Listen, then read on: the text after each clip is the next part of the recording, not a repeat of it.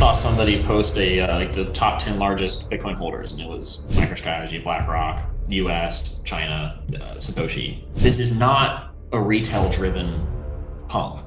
This is all institutional. I mean, they're obviously setting up JD Vance to be the successor. So if we get 14 years, essentially, of JD Vance, if this circulation of elites actually takes place, we can see some like serious structural changes to the way our country works.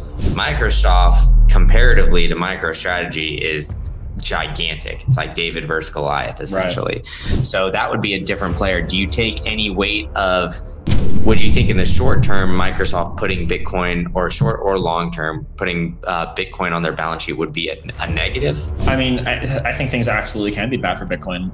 The attitude that everyone has of, just like the number go up crowd, like that's bad for Bitcoin. I mean, Bitcoin is supposed to be peer-to-peer electronic cash. People cheering on BlackRock is just like, was the craziest fucking thing to me. Like, cheering on these people like that hate us to buy Bitcoin because it raises the price, it is only good if you're in this for more fiat. Putting yourself in a house for the average length of 7 to 8 years, putting that down payment, making all those interest payments, all of the repairs, versus taking all that and putting that in Bitcoin. At the end of that 8 years, I mean, I'm willing to bet the Bitcoiner has more purchasing power than if you were to liquidate your home at that moment. Like half of Americans don't have $400 to pull together in case of an emergency. They're not buying Bitcoin. Yeah. Bing bong. I am back with another edition of the State of Bitcoin podcast, where I've got the man, the myth, the legend, Wes, a Bitcoin Bay, recurring guest now on the podcast. But Wes, there's a lot of hubbub about how much Bitcoin you need to retire now. There's a lot of numbers being thrown out there in the streets of how much. Some people are saying get to 1 Bitcoin, get to 0.21. So with everything that's going on, what do you think is the magic number of how many sats you need to retire on Bitcoin? Well, hi. I mean, it's going to depend on where you're at, like physically, like in the world. And not everyone can have 1 Bitcoin. I mean, obviously get to 1 Bitcoin. If you can get to 1 Bitcoin, do that. I mean, we're around 70K right now. And I mean, that's like a year's salary for, I mean, it's, more than a year's salary for most people. So, if you can't get to that, I mean, 0.21 Bitcoin, I mean, and also when do you want to retire? Yeah. Like if you're targeting 60, so, if you're in your 20s right now and you're trying to retire at 60, like everyone else has for forever, or just whatever, then 0.21 will probably be fine. I mean, 0.21 Bitcoin in 40 years, who knows where that'll be? You've got plenty of price prediction podcasts. Like that. 0.1, might even do it, but if you move to somewhere like El Salvador, or, everyone's obsessed with Colombia right now, you can definitely get it at the lower end, but I mean, in the US, I mean, I want one, I want multiple. Yeah.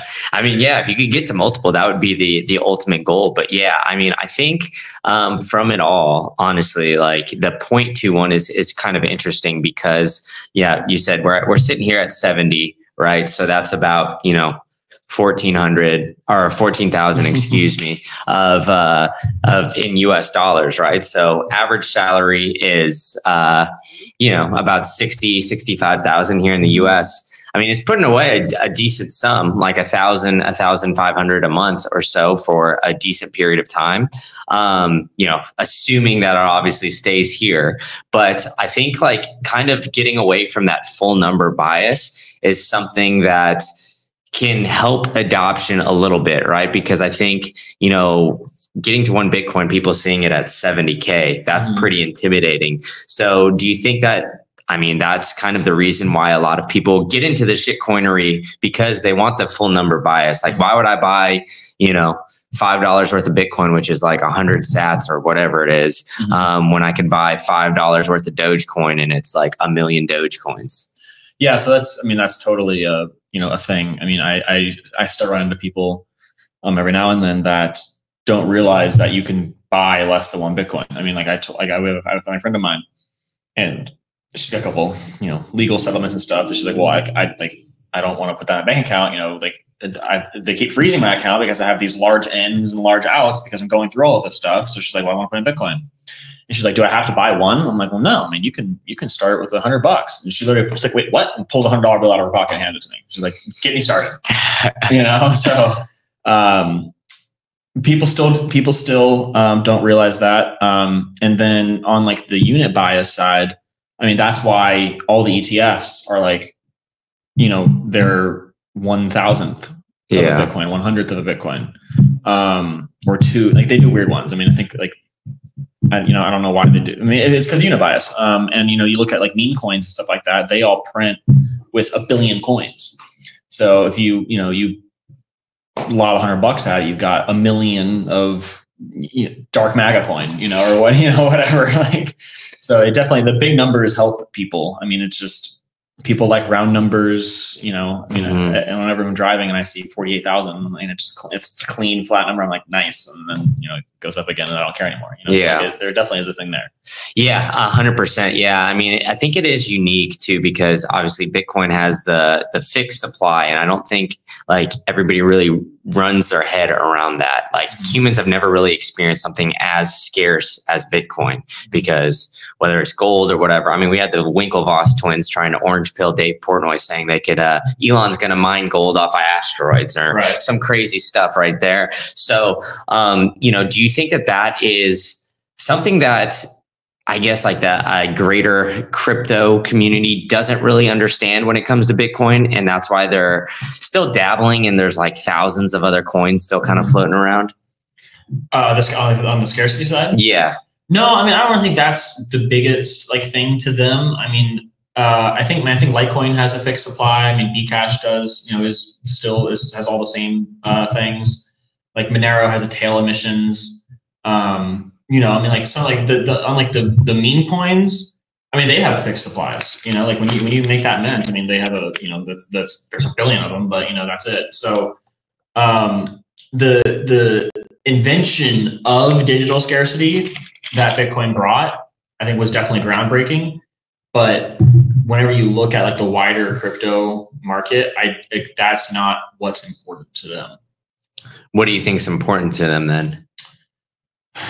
From what I can gather, is just degenerate gambling. Yeah. I mean, it seems like because like it is interesting, the timing of everything that's going on right now, just in like the greater ecosystem of the US, right? I mean, we have gambling commercials on anytime you turn on the TV. Like DraftKings is all over the place. FanDuel, like legalizing gambling has just become more of a desire. I mean, even I got a Hard Rock app, right? I mean, I'll toss $5-10 every Florida's now and then. Only legal sportbook. Yeah, I mean, exactly. No free ads though. So if you guys want to, we'll put that out. Yeah, exactly. But do you think that, I guess, the meme coin craze almost played into that, where they saw the desire? I mean, obviously the desire for gambling has been there forever. People have been trying to get around it. Vegas has basically made their whole entire economy around it. But I mean, just seeing the demand of like the meme coin stuff almost seems like, why are we getting to this level of degeneracy here at West, where everybody's got to gamble on something, whether it's a meme coin, sports, or something like that? Well, I mean, that's a whole wider discussion on just like the State of the Union. And obviously some of the crypto stuff that like is not just the meme coins is like, people are using it for actual like services and things. But like on the meme coin side, like, think about it this way: like you are fresh out of college. Your entire college was during the COVID years. You're out now. The economy, it sucks. Doesn't matter. I don't care what the Fed said. Like what the official numbers say. I mean, like things don't feel good. Kids, we talk at the University of Tampa, with their Bitcoin club, and I'm talking with them, and they're like some of them like I'm close with, and they're like people are so alone and unhappy and miserable at one of the nicest colleges, like in the Southeast. And it's beautiful. It's amazing. It's a beautiful campus. The professors are great. It's one of the best cities in the world, and like they're unhappy. They're lonely. They don't think they'll be able to afford a home. They don't like have like hope for the future is really what it is. And why when I have, let's say, a couple of $1,000 in credit card debt, $400 in the bank, and my take home after, you know, taxes and rent and everything like that is like $300. Yeah. But I heard my buddy made, you know, 40x on dog with hat. Yeah. And so like, you know, screw it. I don't have to go to the Hard Rock. I don't have to go there and put my vaporizing money into a slot machine. I can try and bet on Trump with hat. Yeah. You know, and if it goes to zero, whatever. I didn't go out this week and into this weekend and buy drinks. I just, you know, dumped it here. But if it 40x's because you know, Elon Musk tweets out a picture with, you know, Mark Cuban with like a woman's face on it, and that's, you know, like that's a new coin. I know. It's you know, and then you're rich, and then you have $10,000 off of 200, and you're like, whoa. And whenever you're one of these kids, that's, I mean, I shouldn't say kids. I mean, like, you know, a 22 to 26-year-old with like very little hope for the future and not great prospects. Like, why wouldn't I bet on this or do sports betting? At least I can watch the game with my friends and we can all bet on the game together and, you know, do parlays and stuff like that. I mean, like, it's what happens whenever you don't have, you know, long-term thinking and prospects. You just gamble in the present. Yeah. And it is really interesting that that's a conversation that they're having as a college student. I mean, when I was in undergrad, dude, I was not thinking about buying a house. I was thinking about what party I was going to that weekend, like just kind of worrying about homework, like all that other stuff. Mm-hmm. But now it seems like with the inflation and everything just being kind of thrown in their face. Yeah. I mean, like, you know, University of Tampa is a private school. I mean, those like kids' parents, like, you know, they're paying for a private education, which means their parents probably are doing pretty well, you know? And if that's a worry for them, that's kind of terrifying with the way everything is going, you know? But with all that, right? You know, I've had Gary Cardone on the pod. Mm-hmm. He's a local guy to the Bay. Mm-hmm.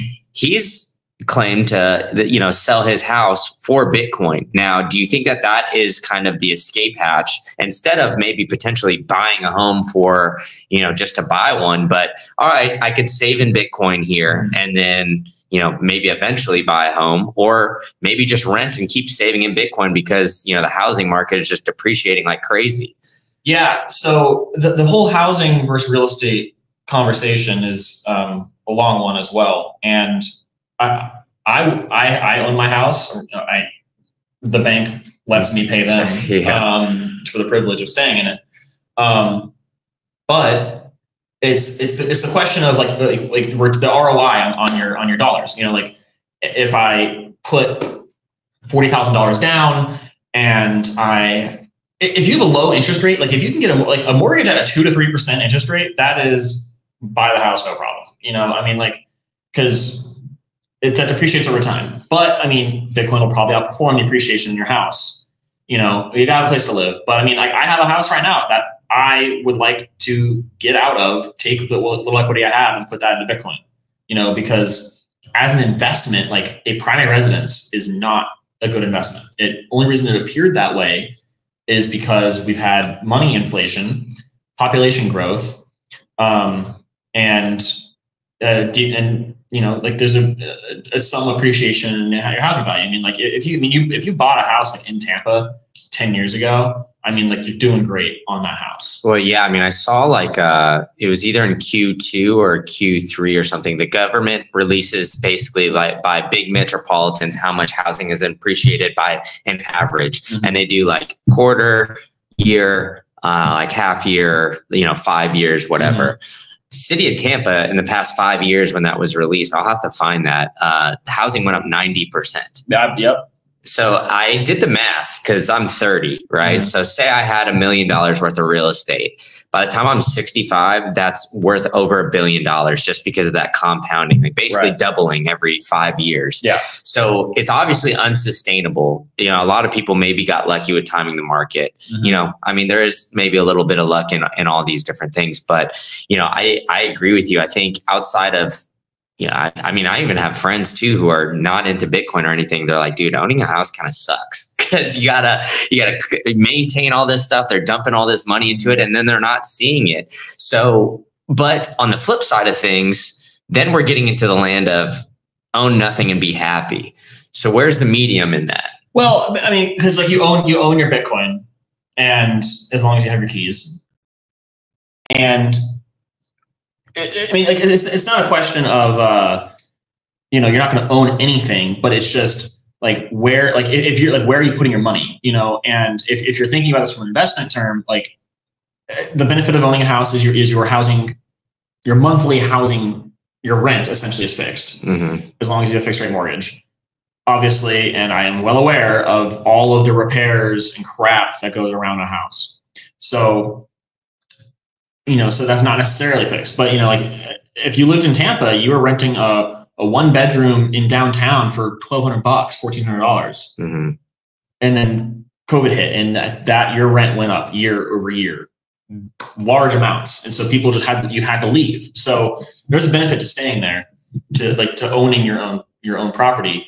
But you know, I mean, yeah, I mean, that's a good question. Do you own nothing and be happy? When you're like, oh, like I have like this fat Bitcoin bag. I have a bag. Like, well, what do you do with it? So I think like if you're looking at this, like I'm going to buy 10 acres and put my family on it and grow my family on it, then that's a bit of a different calculus, you know, like, cause that's not one, you've got the dirt, you know, dirt is still valuable. It might not appreciate as fast as Bitcoin, but that's because, you know, it's a much more mature market. So like, I think that's a different kind of thing, but like, it's also a problem where like, people don't want to, you know, families don't want to start, people don't want to start a family unless they have a house. And so, yeah, I mean, there's a lot of, you know, weights on this scale, and, you know, it obviously depends on who you are, but I mean, if you're looking purely from an ROI on dollars, like on purchasing power over time, putting yourself in a house for the average length of 7 to 8 years, putting that down payment, making all those interest payments, because your principal doesn't start getting eaten away until like you're 5 or something like that. All of the repairs versus renting somewhere, and maybe rent goes up 10% every year. I mean, that's probably unsustainable, but you know, just for the quick maths, versus doing that and taking all that and putting that in Bitcoin,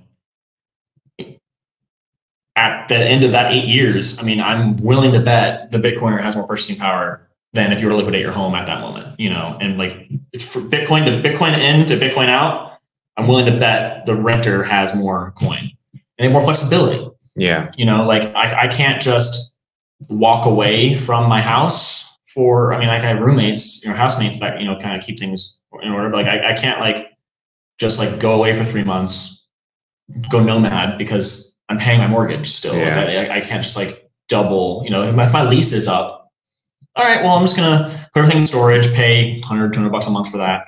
And then I'm just going to travel. I'm going to do the nomad. I'm going to do the nomad game. But I can't really do that without making more money because I have this mortgage payment that has got to get paid every month. Yeah. So, you know, there's a lot of variables in that, obviously. So it really depends. But I mean, for a young person right now, I mean, I would not look at buying a house. You know, I would try and put it in Bitcoin. I mean, you're going to have more money in the future to buy a house. Are you looking for the best way to store your seed phrase? Well, I've got it for you. It's Stampseed. They've got the #1 punch place where you can order a full-on package where they've got every single thing. They've got all the letters. You could just get it in there. And they've got this sick hammer, which they've engineered to make it so easy for you to punch in that titanium steel plate and store your seed phrase in the most secure way possible. So go ahead and get your Bitcoin off of these exchanges and use promo code Green Candle for 15% off. They're helping power the show. They've got the Bitcoin logo. You can punch it into your seed phrase as well. If you could see it here, they've got a lot of cool stuff. And now I'm helping empower you to get your Bitcoin off an exchange utilizing Stampseed and storing your seed phrase in the most secure way possible. Now get to it. All right. people that are just going to have this recency bias, and then the housing market crashes, and then we're going to go belly up, Mike. Maybe not to the extent of 2008, but it could be pretty detrimental in the short term. Yeah. So, you know, I mean, where we're at with mortgage rates is like historically still pretty low. You know, I mean, like money is supposed to have a price to it.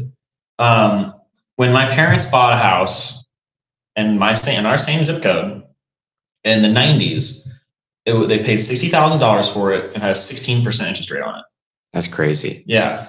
But that 16% interest rate is a lower payment than my house that we paid almost $500,000 for. It was the last freaking affordable house in Tampa, surprisingly. And we're at like a 5.4. Our payment is 4 times what theirs was. Jeez. So if we have higher interest rates, like that's not inherently a bad thing. Like it's like you shouldn't just be able to borrow money freely. I mean, like when I get handed oh, do you want a 0% balance transfer credit card with a $6,000 credit limit for 24 months? Yeah. Yeah. Okay. What? Of course. Like, thanks, I guess. You know, I mean, like, so it changes your behavior, and we need prices to come down. I mean, like these houses are not worth $500,000. No, it's crazy. It's crazy.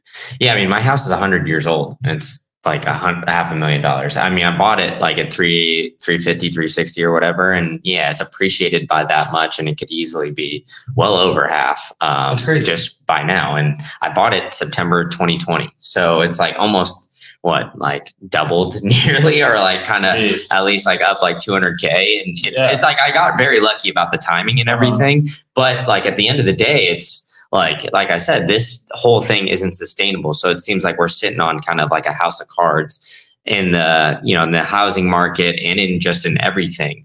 But I want to get into back about the own nothing and be happy, because I think that kind of plays into the ETFs.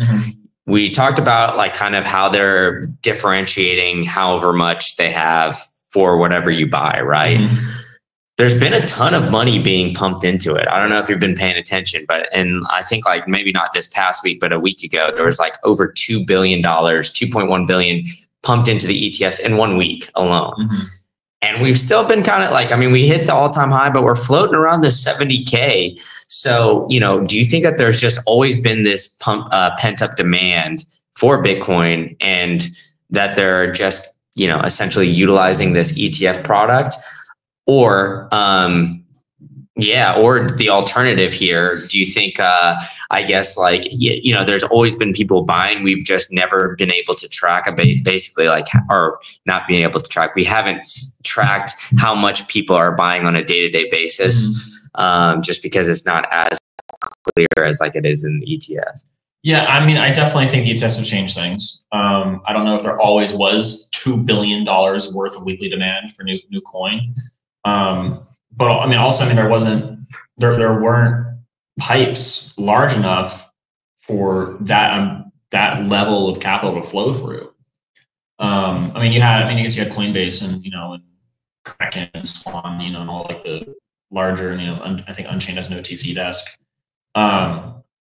But you were getting Bitcoin that was uninsured and your problem. You know, or it was their problem because it was like a custodian, you know, and people, you know, the people with this kind of money aren't all dumb. You know, they've seen Mt. Gox, you know, like they've seen like, okay, well, I'm not keeping $100 million worth of magic internet money on some random exchange, but also I don't want this either because I don't even, you know, like I don't custody my current company's money, you know. I mean, and I am anti-ETF. You know, I don't give a shit if Bitcoin is for your enemies. You know, so is ammo. But like, I don't like it when like the dude who says he hates me wants to be dead starts stockpiling it. You know, that's fair. Oh yeah, keep cheering. Keep cheering on the dude who lives next door to freaking Langley. And so I don't know why. I mean, we're at 70K. I mean, like people are unhappy with 70K. And it just doesn't feel like when we first hit 30K, it's just like, oh, okay, yeah, whatever. Yeah. People would text me, oh, I'm like, yeah. Yeah, it is interesting. I mean, I think this month of November is going to be very timely here. It's going to tell us a lot because like the average return in the month of November from Bitcoin's history is 44%. Now it's an average, right? So there's been some months of November that have seen like skyrocketing, and then there's been a couple red months, but in Bitcoin's history. But I mean, that 44% would put us over 100,000. So I would love that. Yeah, we can see some bonkers things happen here in November alone, right? So there definitely seems to be a lot of like demand and everything like that. But you know, outside of that, you know, the price predictions and everything like that, does it feel a little bit different having, you know, Trump and RFK and all these guys come to the Bitcoin conference? And do you think it's, you know, obviously we're recording this, what, like 2 or 3 days before the official election. So do you put any weight on how these politicians getting into office can, whether it's Kamala or Trump, you know, can affect Bitcoin as either regulatory stuff, price stuff? Like, how are you looking at that? Oh, wow. I mean, 100%.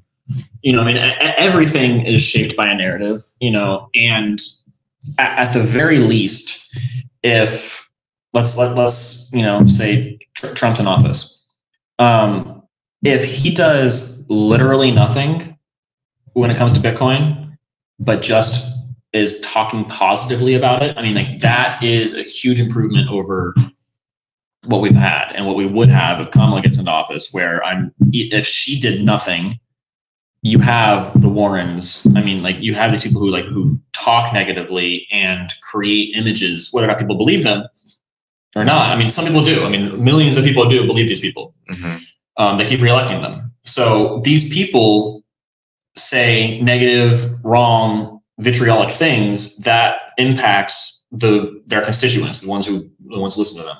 So at the very least, what we're seeing with the Trump and RFK coming, I mean, literally said like, have fun playing with your Bitcoin and crypto or whatever. It's literally how he ended his speech, you know, like literally, or whatever. I mean, like he's 80, something like that. I mean, and he doesn't have to care. He doesn't have to like understand Bitcoin, you know, like he doesn't have to. I don't need him to do that. Yeah. What we need is for just like the brakes and the anchors and like, you know, the hooks holding us back to be removed. And that I would see happening under Trump. But I mean, I think what feels different about the current rallies and the current zeitgeist is that this is not a retail driven pump. You know, like this is all institutional. I saw somebody post like the top 10 largest Bitcoin holders, and it was MicroStrategy, BlackRock, US, China, Satoshi, and there was, you know, El Salvador maybe is on there. Maybe I don't know. But it was all Coinbase, Binance, and it was like if you showed this to Satoshi, what would he say? And I'm sure he wouldn't be happy. But it was all institutions are the top 10, which is, I mean, I guess makes sense. But institutions are the ones funneling $2.1 billion in these ETFs.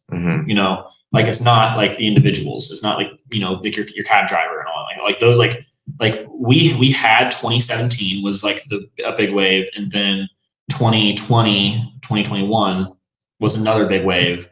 But I mean, like we've said, I mean, the economy's shit. The average person, like half of Americans don't have $400 to pull together in case of emergency. Okay, so you've discovered Bitcoin and are on the path to financial self-sovereignty. But simply holding Bitcoin is not enough. You need to make sure that it's scored properly and you are in 100% control over all your assets. So sharing your keys with third parties and taking on that counterparty risk is not the answer. The answer is pure and simple. It's uncompromising self-custody, and there's no better way to do it than the Bitcoin way. They've got over 25 years of cybersecurity experience, and their team of experts can help you properly self-custody your Bitcoin. Secure your digital life. configure your privacy phones, and even establish a Plan B residency if you're looking to do so. So I'm going to help you guys out here and give you a free consultation if you take the first step and visit thebitcoinway.com/green-candle, and you can check out the boys at the Bitcoin Way and see how they can help you become self-sovereign. Yeah, I know. I think I saw like a stat. I think it's like 60-something% of Americans couldn't afford like $1,000 emergency, which is very realistic to happen with your car or whatever it is, right? I mean, you know, it could definitely happen at any point in time. So it is kind of dire. But, you know, on the flip side of things, I feel like if Bitcoin couldn't survive institutions getting in, then Bitcoin was never going to win at any point in time, right? So on that note, right, we obviously have, you know, people have been cheering on Saylor, and he's been, you know, being Chad and fucking buying in all this Bitcoin with MicroStrategy and everything else. But we've only seen other small players get in. Now, we do have something kind of interesting here where Microsoft is voting on whether or not they're going to put Bitcoin on their balance sheet. Now, Microsoft, that's Bill Gates, that's all this stuff. So another institution, and Microsoft, comparatively to MicroStrategy, is gigantic. It's like David versus Goliath, essentially. Right. So that would be a different player. Do you take any weight of, you know, these other institutions? Like, do you think, I don't think anything's like bad for Bitcoin per se, but would you think in the short term, Microsoft putting Bitcoin, or short or long term, putting Bitcoin on their balance sheet would be a negative? I mean, I think things absolutely can be bad for Bitcoin. The attitude that everyone has of, you know, just like the number go up crowd, like that's bad for Bitcoin. I mean, Bitcoin is supposed to be peer-to-peer electronic cash, you know, and when people are cheering on like these, like people cheering on BlackRock is just like, was the craziest fucking thing to me. Like they are literally like evil corp, you know, and what they're doing is hoarding Bitcoin. And yes, you can run an entire economy off of one Bitcoin because it's divisible all the way down, you know, but when you're seeing these institutions that are historically very hostile to you, to freedom, to open source, I mean, try putting Linux on a Windows 11 laptop. I mean, like I literally do this for people like often, like, you know, probably once or twice a month. And the update from Windows 10 to Windows 11 made it so much harder to do open source software and to, like, you know, rip Microsoft out and put Linux on it. So like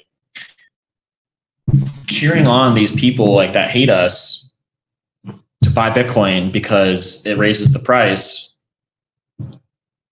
it is only good if you're in this for more fiat. You know, like I've been living on Bitcoin for 2 years now, and I was selling at 17,000 and I was selling at 70,000. At 17,000, I was, you know, doing everything I could to not sell my Bitcoin. I mean, I was selling stocks instead, you know, while we build this foundation. But you know, I DCA every hour straight into cold storage. Crowd with 4 million UTXOs now at this point probably has never spent their Bitcoin because they have no idea that you have 4 million UTXOs because you were doing 14 cent, you know, 21 cent every second, you know, on strike or whatever, you know, and like we had one of our guys run into that. They tried consolidating and like it damn near bricked his gold card. You know, it took us like an hour to build these, you know, to do the things. I mean, we ended up figuring it out, but like the fees on those are fat. And you're like, oh, well, I'm not going to spend it now. It's too expensive. So it's like, you just have this bag here that grows. And you're like, what are you doing with the bag? I'm going to sell it for more dollars later. You know, so I live on Bitcoin. My net worth in Bitcoin, price of Bitcoin going up is fantastic for me. I love it when we have a price pump, you know, but I would rather that pump come from circular economies growing in strength around the world, commerce happening, the actual value of Bitcoin increasing, not just the price. Yeah, no, I mean, I hear you on that. So with that being said, countries now outside of El Salvador, you know, we've got Maya, who's running for president of Suriname, you know, getting really into Bitcoin, running basically on a Bitcoin platform. Obviously, they talked about the strategic reserve. Trump, like, actually kind of, I think it was more tongue in cheek, but he mentioned like you should be able to buy some coffee in Bitcoin. So yeah, I mean, that could be coming pretty soon. So, I mean, I'm going to put you on the spot here. Do you think that that could happen in the next 4 years? Say Trump gets elected, right? We'll predict it here. Do you think that there's enough Bitcoiners in his cabinet or whatever? Like he's got RFK there, you know, all these people seemingly pretty friendly to Bitcoin in his ear. Do you think that that's a possibility in the next 4 years if Trump gets elected, that we have the potential to at least start to, you know, utilize Bitcoin for transactions? Yeah, I mean, and politics is all about rewarding your friends and taking from your enemies. And the team at Bitcoin Inc. or B.TC, Bitcoin Mag, that group has been on him constantly. And you know, he went to PubKey and was like, you know, had someone buy a burger for him. With Bitcoin. And yeah, he said we shouldn't be taxing this. This is money. Like you shouldn't be paying capital gains taxes on your coffee, which is why I'm so anti this ETF buy and hold strategy, because like that is a stock that is like you are treating this as a commodity, like gold. You know, it's like like making Bitcoin a capital good obviously means it's a capital gains. But if it's money being used as, you know, to buy coffee and stuff like that, then there's a much stronger argument to like, okay, well, this shouldn't be getting taxed on every transaction. I mean, you could set like a $2,000 transaction limit. Inflation will take us past that at some point, you know. But I mean, there's steps there to not tax. Florida has a sales tax holiday. I don't know if that bill got passed, but when I was up in Tallahassee almost a year ago at this point, they were proposing a sales tax holiday for I believe it's this coming summer, maybe it's 26. Where during June and July, you don't pay sales tax on purchases made with Bitcoin. So like, interesting. Yeah. So like, I do think it's possible. It'll depend on, the House and the Senate, obviously, you know, like how those down ballot races go. It'll depend on if there's political will, you know, if there's bigger problems at hand. I mean, like if we're at war, I mean, no one's going to be like, don't tax my Bitcoin. Yeah. You know, so I do think it's possible. They're obviously setting up JD Vance to be, you know, the successor. So if we get 14 years essentially of JD Vance and RFK and Elon, I mean, like if this circulation of elites actually takes place, I mean, we can see some like serious structural changes to the way our country works.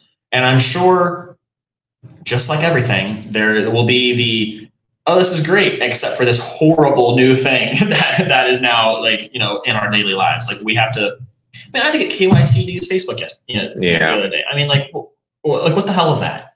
So I'm like, oh, this is all great. You have to scan your iris to get on your computer. Yeah. You know, so the short answer, yeah, I do think it's possible. It's just going to depend on the political will. Calling all shadowy supercoders. I've got an event specifically for you. That's right. I am working with Pleb Lab to help out with Top Builder. Top Builder, it's like the Top Chef, but for shadowy supercoders. They've got a Bitcoin prize worth of $15,000 that you can earn when you showing off your skills. But not only that, you will gain valuable exposure, mentorship, and great collaboration opportunities. And a lot of people raised money last year, not just the winner. So you have the potential to show your stuff. All you got to do is sign up now. Between now and December 31st, go through 3 rounds where you are showing your skills. And then at the end, you will showcase your stuff at Startup Day down in Austin. So go ahead and sign up now and get everything started for Top Builder and showcase your stuff and help build in the Bitcoin ecosystem. All right, enough for me. Back to the show. Yeah, you brought up the state of Florida. So you're working pretty closely with the Florida Bitcoin blockchain the Florida Blockchain and Business Association. Okay. So yeah, you guys were pretty integral into helping the CFO basically announce that Florida is going to put Bitcoin on its own strategic reserve. Is that correct? So what the CFO did was directed the chair of the SBA, which is the State Board of Advisors, I believe, or the president of that, and said, hey, like, we want you guys to write a report and investigate putting Bitcoin on our reserves. So he didn't do it, but he's like, the bureaucratic, way of saying, like, we want to do this. Yeah. So look into it. Jimmy Patronis, he's allegedly going to be running for governor once DeSantis is out. So yeah, I mean, Florida is, especially under DeSantis, has been very pro crypto widely, and a lot of that is due to the FBBA's education efforts. And the anti-CBDC bill was an FBBA project. Mm-hmm. Another thing we're working on is a state chartered bank for gold and silver that you can spend digitally. So like, you swipe your card, it sells your gold. And so the idea there is that's one step away from, all right, well, let's add Bitcoin into that too, because it's a strategic reserve now that the state has. And so they've been very friendly and open. I mean, that's historically, Florida is very friendly and open to business. And so they've been taking as much of a hands-off approach with regulating this industry as possible. So this is just like the most recent fruit from those efforts. So it's really cool to see. He said Miami's gonna be the crypto capital of the world, and I say let them. The Bitcoiners will be over here in Tampa. Yeah, and I mean, obviously, you guys are doing great things here at Bitcoin Bay. I'm, very happy to be a part of it and everything like that. But let's talk about some fun stuff, dude. Let's talk about Gasparilla. Mm-hmm. So, all right, as somebody Tampa native, explain Gasparilla to everybody, because some people might not even know what the hell I'm saying here. Yeah. So Gasparilla, the Gasparilla Parade of Pirates is the official term. Yeah. But it's pretty much it's a pirate themed Mardi Gras. All right, I'm glad you described it that way, because that's how I describe it to people, and I'm like, maybe I'm just like I obviously moved here, but that's the easiest pickup. But yeah, Bitcoin Bay, you guys have a huge announcement that you announced maybe a couple months ago now at this point, right? Yeah. So we have applied for and I don't know what I'm allowed to say yet. I gotcha. But we have submitted our application to the Ye Mystic crew of Gasparilla to have the world's first Bitcoin pirate parade float in the Seminole Hard Rock Gasparilla Parade of Pirates. If we don't get the float, we are a hospitality sponsor of a tent along the route. So I can't say that because we actually have paid for that. So we will be having a tent.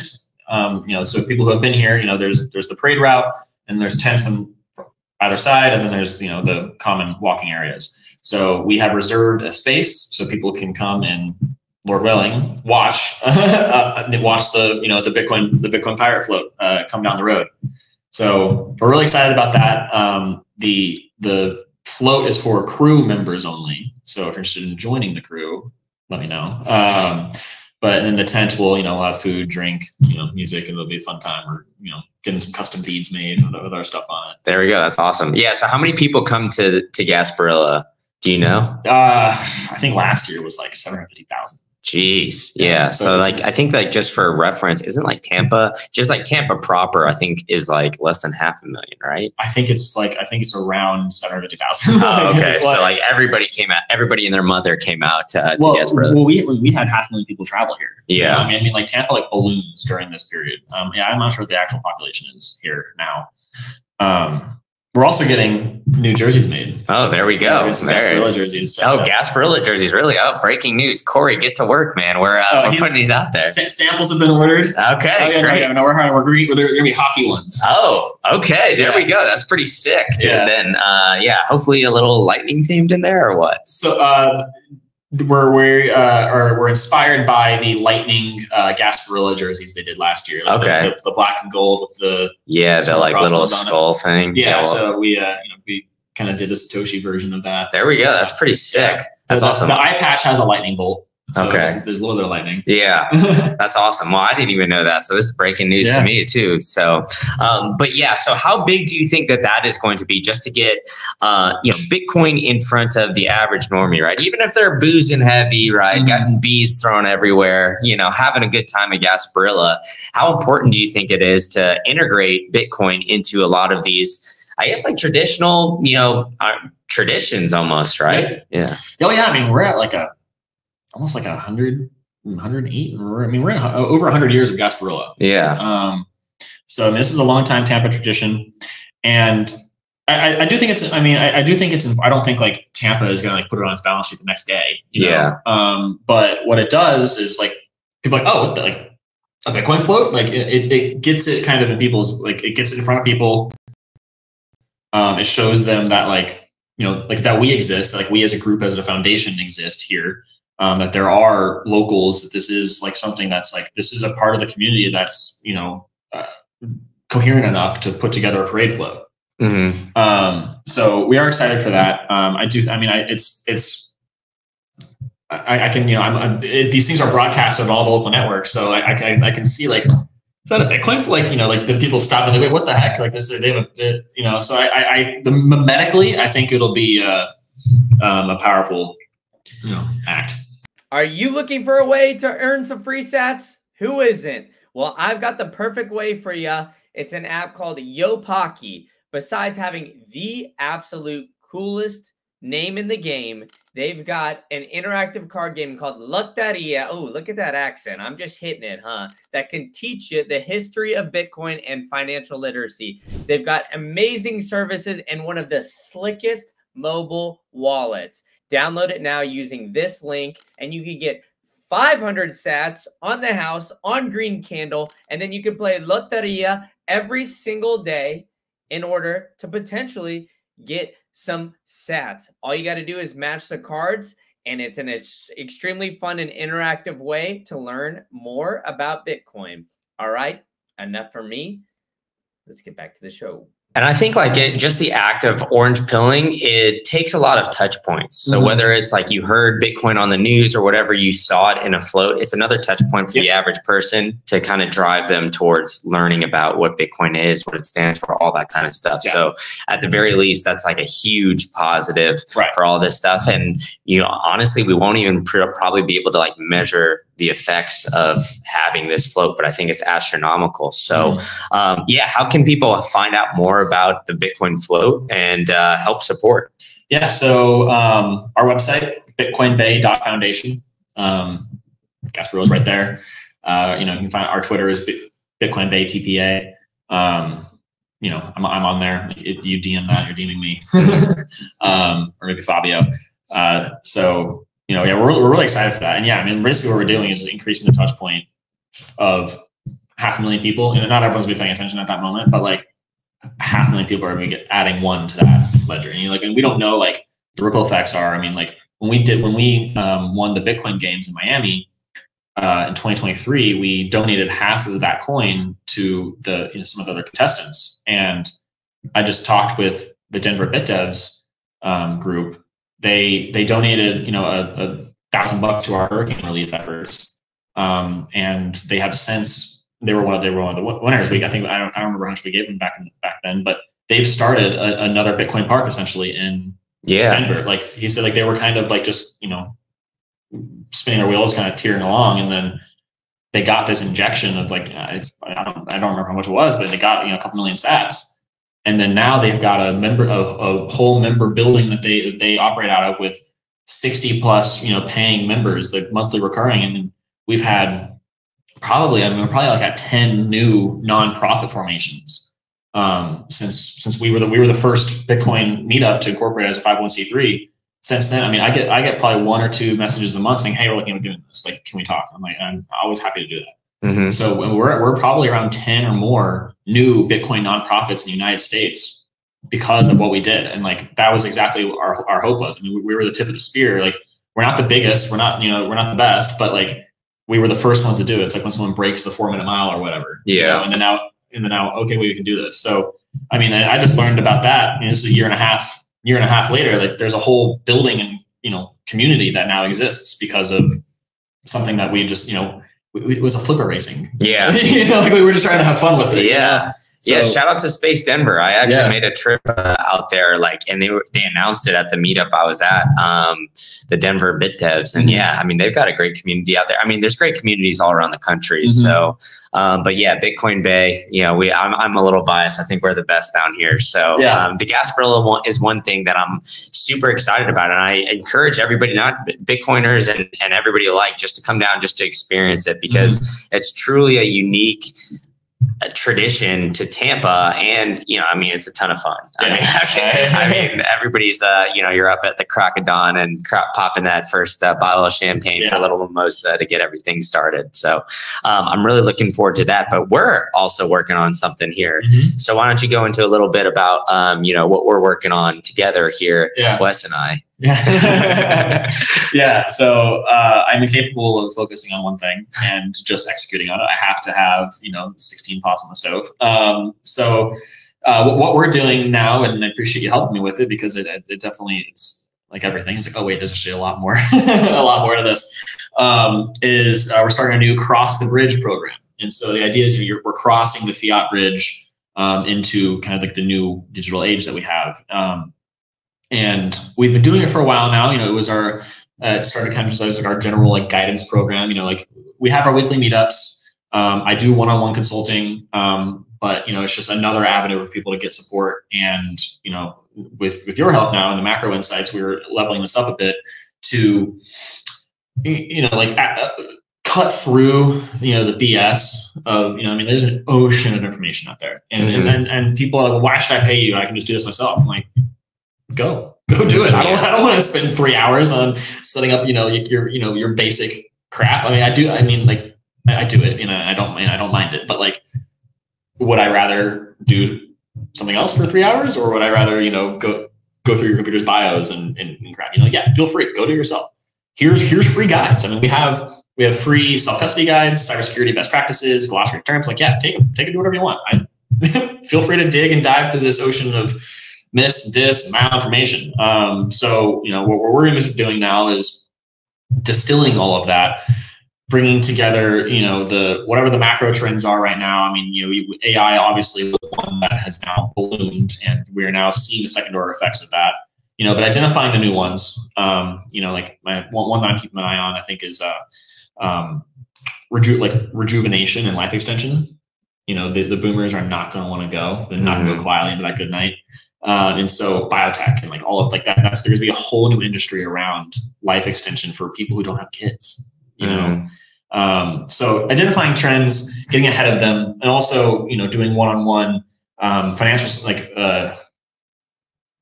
I don't think we can say. I mean, we'll be basically kind of lining out, exactly like you said, the macro trends, all that kind of stuff, so you can make the best decisions for yourself going forward, right? We're here to kind of help utilize our expertise. We've done, tons of years of, studying and trying to figure out this whole mess for ourselves, and talking to a bunch of people, a lot of industry experts. So we're putting it all together so we can help, you figure that out really quickly, just with weekly meetings and everything like that. Because I think part of the issue now, we've kind of lined it out in this podcast, is the average person, whether you're in a college kid or an adult working or whatever, you either have to become a hedge fund manager yourself, or kind of figure all that stuff out and spend a lot of your time figuring it out in order to do something that we can help you do, or distill really quickly in about an hour or so. So on a weekly call. So let us do the research for you and, kind of go through that, because we've done years of it already. So, and we'll help you bring you along so you can, make those decisions and kind of figure everything out, yourself. So I think that's kind of the gist of all. Do you think I missed anything? Yeah, no, trust the experts. But I mean, we've talked about a lot of, we've scratched the surface of several subjects, and cutting through that and setting up a plan that guides you through that. And okay, this is what I can do in the next 90 days to get clarity and take action on I have this bag of, maybe I'm a mid-career professional. I've been working for a lot longer than I thought I was going to be working here for. Maybe now like I have this 401k that kind of does whatever. I got some money in the bank. Like what do I do with it? So, giving some ideas, helping, make decisions, and then also collaborating with others. That's the big part of, what we do. And that's my favorite part about Bitcoin Bay is the people that we have here are all experts in their own field. And it's so interesting to talk to people and like hear their perspectives. Like I'm not a real estate guy, but you are, and our buddy Lee is, and so I get to talk to real estate people. And this whole building is a real estate place, so I hear from and get to learn and talk about all this stuff. And that's with these calls too. Is like whenever we have a topic, it's a topic I want to learn about. Like whenever I have a question, I'm like, hey, why is gas cheap right now? Like, what's going on? I thought they were blowing chips up in the Red Sea. Like, well, what's happening here? And then we'll talk about that for now, and we'll riff. And then we also going to do one-on-ones with people to just kind of sit down, map, where are you? Where do you want to go? Let's map that out. And there's also stuff that can't be done in the calls. Like you're not going to want to, tell everyone, all your stuff, but, like I setting somebody up on BISC, they're troubleshooting things like that. So I'm excited to grow it. We've been doing it and stewing for a little while now. And, I'm glad that, we're doing this together, and this is, also benefits you, like your listeners, is that they get to now be part of, a community that you are, Steve. Yeah, 100%. If they don't get enough of, enough of you here, there's plenty more to go around. Yeah, if they don't get enough of me yapping all the time into a mic. Yeah, definitely.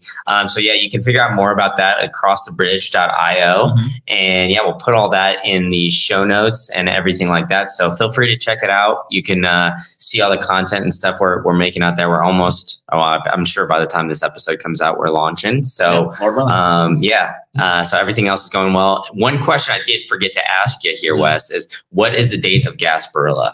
Oh yeah, it is January 25th, 2025. So I believe it's the last Saturday in January. Okay. So it'll be a beautiful time to be down in Florida. It's freezing your ass off whatever frozen hellscapes you all come from. And it's normally a lovely 60 degrees here in sunny Florida. Yeah, exactly. All right, Wes. So one last question. You are the Bitcoin Bay founder. So I want you to like, it's kind of like the Jordan Belfort thing, right? Where he's like, sell me this pen. Sell me Tampa Bay, Florida right now, Wes. Give me all you got. Why should Bitcoiners who are listening to this all over the globe move to Tampa Bay? Well, you shouldn't. It's bad here. It's hot. There's mosquitoes. But no, it's the best place in the world. We have sunset on the water because we're on the West Coast, which is so superior to sunrise on the water. We have in the Bay Area 3 major metropolitan areas with St. Pete, Tampa, and Sarasota. Our airport's one of the best. Nashville is nice as well. I will admit Odell was right.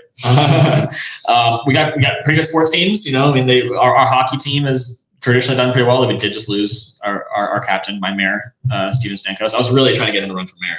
I was really trying to need that to happen. I would have loved that. He probably would have won, honestly. He's like, if they had won like a Stanley Cup like last year, and then he retires and runs for mayor, he's winning. Yeah, 100%. I probably would have voted for him, to be honest with you. Yeah, our current mayor, and she ran unopposed and had a 20% write-up. Yeah, but we got the best beaches. We got great food. It's just, you just have to come to see it. People who come here, people who think they're going to hate it. Some people I wish I wouldn't move here, fall in love with and come down here. And it's completely different than Miami and Jacksonville. I don't know what's in the water along the East Coast of Florida, but I do not claim them. The Tampa Bay area is a unique area.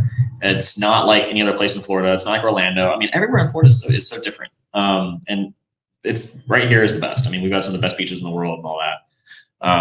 It's been tough, after the hurricane, the hurricanes.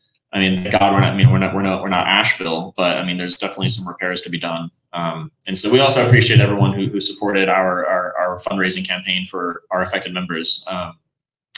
She actually came over to our house yesterday, and I told her that, we had raised, I think we're about $1,500, $1,600, and she was like almost in tears. Wow. So, and that's really what the Bitcoin Bay is about building community. And this was an opportunity to come together. So you actually might not want to travel to the beaches right now just because they're destroyed. Yeah, they're cleaning it up a little bit, but hey, they'll be ready by Gasparilla. Yeah. I'll put it out there. So yeah, Tampa Bay gets voted one of the I think the St. Pete Beach or Siesta Keys. They're always like one or two best beaches in the U.S. Beautiful. How can you not be happy when it's all sunshines and rainbows out here all the time too? It's always great. So yeah, come visit Bitcoin Bay. Just don't overstay your welcome because you're jacking up the price. And Wes, thanks so much for joining me. Yeah, and tell people, I think we mentioned it a little bit, but why don't you go over where they can find out more about you, Bitcoin Bay, and all that other stuff? Yeah, so Twitter and Instagram is Bitcoin Bay TPA, much more active on Twitter. Website is bitcoinbay.foundation. You can email me at wesley@bitcoinbay.foundation. And our Cross the Bridge program is at crossthebridge.io. All right. And I'll put all that in the show notes. Wes, thanks so much. Thank you for tuning in to the latest episode of the State of Bitcoin podcast. If you really enjoyed this one, I've got another one cooking up for you. You can click that right here and you can go to the next episode, which is an absolute banger, where I'm bringing you only the latest and greatest guests. Or if you're looking for more macro-related content, you could check out my other channel, Macro Insights Pod. I got it linked for you right here. So where I'm bringing you more about stocks, real estate, traditional finance stuff. So go ahead and check that out. And if you enjoyed this podcast, go ahead and hit that like, hit that subscribe button, and tell a friend to tell a friend. All right, enough from me. I'll see you at the next one.